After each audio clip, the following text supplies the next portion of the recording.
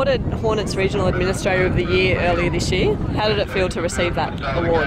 Yeah, I suppose when you take on those sort of roles, you don't sort of try and win those sort of awards. You just go about your business and do whatever you can for your association and your club and that.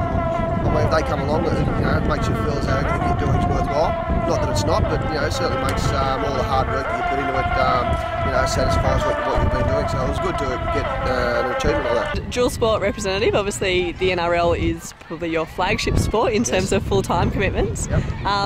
How do you find comparing the two sports in terms of your role as a referee? Yeah, I think touch football's obviously a lot faster over a 30-minute period. I took some data yesterday when I was refereeing to see how far I was actually running compared to what we do in a full game and what the heart rates were. And I suppose in a game of touch it looks like we're averaging around 3 kilometres a game, and your heart rate's up around 150 beats a minute. So when you equate that to a level of an NRL game, you're looking pretty much equivalent, but your heart rate's very high for the whole lot of the game. So certainly a lot faster. But it's certainly a good fitness level for myself at this time of the year too.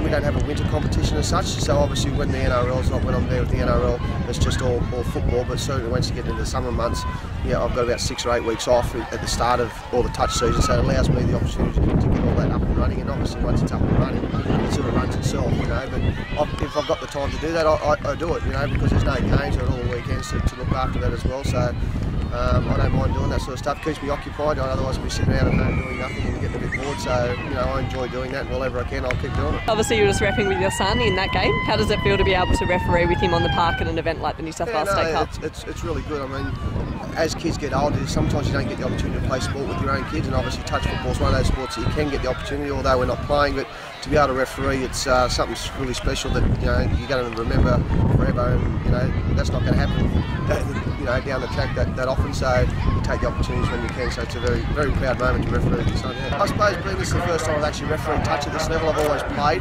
and there's no goals at this point in time. It's just a matter of just coming for this year with my son to referee and get the opportunity.